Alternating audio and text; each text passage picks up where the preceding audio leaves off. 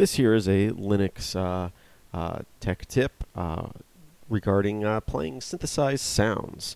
Oh, you know what? Let me real quick here, because I forgot to do this before I started recording. I'm going to open up Patchage and make sure my audio output's going my input. That way you can hear the notes that I play. Do take into account, I don't know exactly how loud they're going to be for you, so I hope these aren't too loud or too soft when I play them. But basically, on most Linux systems, desktop systems that is, you probably are going to have Play installed. If we man that out, you'll see that it's part of the SOX Swiss Army knife of audio manipulation. And it's probably installed on most systems by default. If not, it's definitely in your repositories for desktop systems anyway. It does a lot of things. You can play audio files, you can do recording, and in this case I'm going to show you that you can play synthesized sounds with it. And I'm going to show you just very basic examples here. It can do a lot more, but I'm just going to type the play command, then -QN, and we'll get into that in a second. We'll say synth to pluck is the type of synthesizer. It's going to sound like a pluck guitar, and then we're going to give it a note. I'm going to say a C note. So you get a nice little synthesized guitar plucking sound there. Of course, you can do other notes, G or E. And if we go back into the man file for play, we can do a quick search for the -Q. And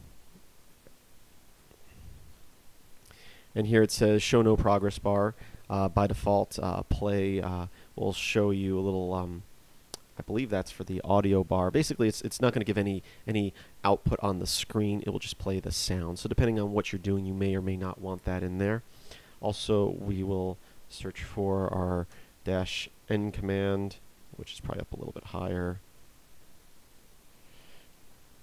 -N.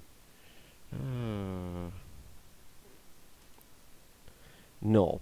And you can use this in place of an input or output file name. Since we're not giving it any files, we're saying null, and then we're using a synthesizer. So that's those commands. But another great thing about this play man file is something that's good with all good man files. If it's a good man file, you're going to have examples in it. So let me quickly search through here. Here we go. They give it an example here of another type of synth here. And if you read, it says, this will play a synthesized A minor 7th chord with a pipe organ sound. So let's quit and we'll paste that in there. We'll hit enter and... So I hope you heard that. It was a little low. So we're giving it, here where it fades in and fades out. We didn't do the quiet. Let's put our quiet command in there, so we don't get the output here. So that's another example of command. And then I'm going to write a quick little one-liner here to kind of play 3 notes in a row. I'm going to say 4I in, and then inside braces I'm going to say C, G, C, E, G, and I'm going to say do play -QN synth to pluck $I. So this is the same command we ran earlier, and the change here is instead of giving it the letter directly, I'm going to use a variable. So it will, each time it loops, it will go through these. It will go C, E, and G. And what I want to do is I kind of want them spread out but overlapping. So I'm going to do is I'm going to say the ampersand there to say continue running the next command. Put this in the background, run the next command, which then I will say sleep 0.25 seconds. And then I'll say done to close my loop. So what we're doing here is we're looping 3 times, 1 time for each of these letters. Each time we're going to play those notes as a synthesized pluck sound. But we're not going to wait till each one finishes before doing the next one. What we're going to do is we're going to wait just a quarter of a second. And this is what we get.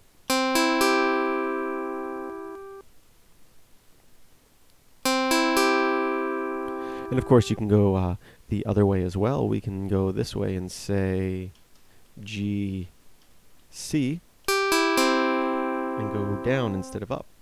We can also, you know, put a bunch of different notes in here. We can go G, G, C, E, C. I don't know, I'm just making stuff up right now. And you can write out a little song like that. Not the most efficient way to write a song, but you could do it. And there are a lot more options, a lot of other synthesizers in there. This is to show you the very basic little option there. And that is playing a synthesized sound with built-in, well, not built-in, but with play, which is usually installed on most Linux systems by default, and if not, should be in your repositories.